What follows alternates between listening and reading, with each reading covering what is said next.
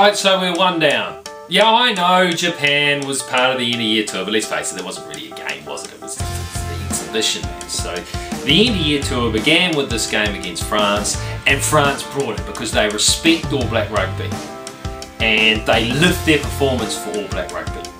And generally they lose unless it's in a World Cup, but this is just the end of year tour. So I was pretty happy with that performance by the All Blacks. I like the way that Steve Hansen doesn't stuff around with his team. I don't think he will stuff around with his team for the next game, because the next game against England is the big one. Now, based on the fact that we were sick last time, you would expect the All Blacks to pants England. But it's not the case, because England's looking very good, and we all know that England is going to win the next World Cup.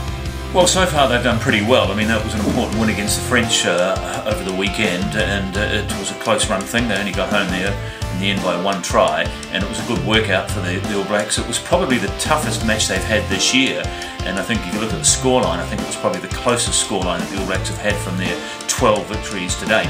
Okay, there's a few things they have to work on there, but now their attention turns to England, and there really is a lot riding on this match. It might be a friendly, but there's the revenge factor first of all for the All Blacks, because they got beaten by England last year. The English are talking themselves up. They had a big win over Argentina over the weekend, and they know if they beat the All Blacks again this year, score 4 tries in the process, they jump to number 2 in the world. So it might be a friendly, but there's a real edge about this match. The All Blacks, by the sound of it, can't wait to get to Twickenham, and I think it could be after that South African match a couple of weeks ago, the next best Test match the All Blacks have played this year.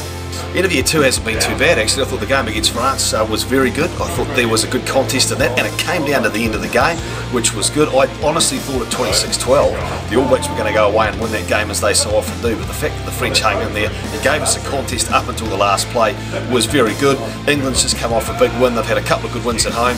I think this is going to be the game for the tour. I look forward to seeing it on Sunday morning, but I think at this point of time probably just back the All Blacks even on the road again, but there's still work to be done.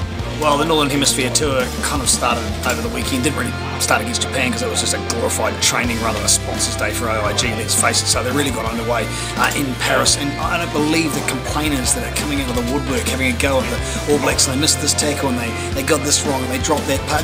They won. They beat a really fired up French team in Paris in their backyard who played some terrific rugby, and we didn't have enough ball and we missed the most tackles. We didn't have all the breakdowns. But I think we lost in every facet of the game except the most important bit at the end. We won 26-19, and that French test is going to harden up some of those guys who had the break during the Japanese test, if you will, up against England. They got long memories. You go back a year to when they managed to spoil our party, and I'm sure they want to thump the English peril, and just to make sure they know it was an anomaly last time, not this time. It's the Irish after that. Yeah, forget about the Irish after that.